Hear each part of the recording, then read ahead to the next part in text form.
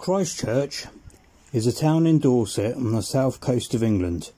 The town covers an area of around 20 square miles.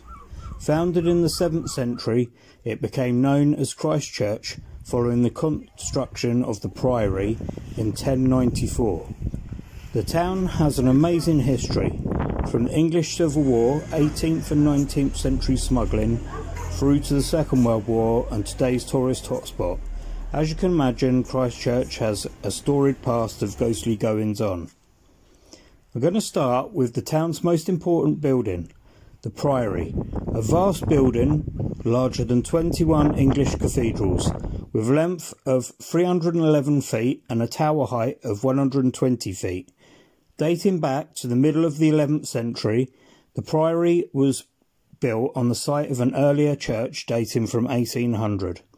The Priory and the gardens are said to be home for several ghostly monks that are seen to walk all over the grounds.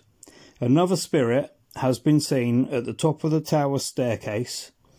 The figure of a monk, thought to be John Draper, who was the last prior, died in 1552, has been seen on several occasions at the entrance to the Draper Chapel.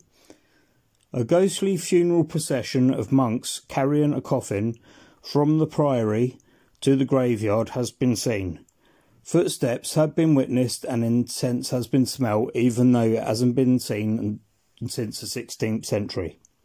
Another spooky location is that of the Old George Inn. The inn dates from around 14th century. A priest hole was found during renovations. Inside was found a torn shirt, shoes and a pile of bones. Over the years, plates have been witnessed turning slowly on tables and flying off a wall. Wine bottles are gathered together by ghostly hands, and it is told of that of a grey lady walks throughout the building. With an amazing past, the inn boasts secret tunnels, love affairs and death. A favourite drinking establishment for royalist soldiers during the Civil War, one such soldier fell in love with the innkeeper's daughter Margaret. She fell pregnant, and this angered her parliamentarian supporting father. He bricked her up and his grandson in the cheese pantry, leaving them to starve to death. In the dark of night you can hear crying and scratching at the walls. For our last story, we turn to the former Georgian workhouse, which is now on Red House Museum.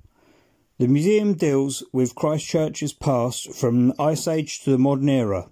Dozens of people have detailed spectral sightings of all types, but don't worry, there are plenty of corners to escape to. From monks, soldiers, or former workhouse residents, this is a very haunted area. There are many reports of paranormal activity in Christchurch, from at least a dozen different locations, with a past leading back 1200 plus years. There's no surprise some of Christchurch's former residents like to pop up and say hello now and again. I'd like to say thank you for watching, and to help the channel grow, please subscribe to the channel. It is free of charge and there is no commitment.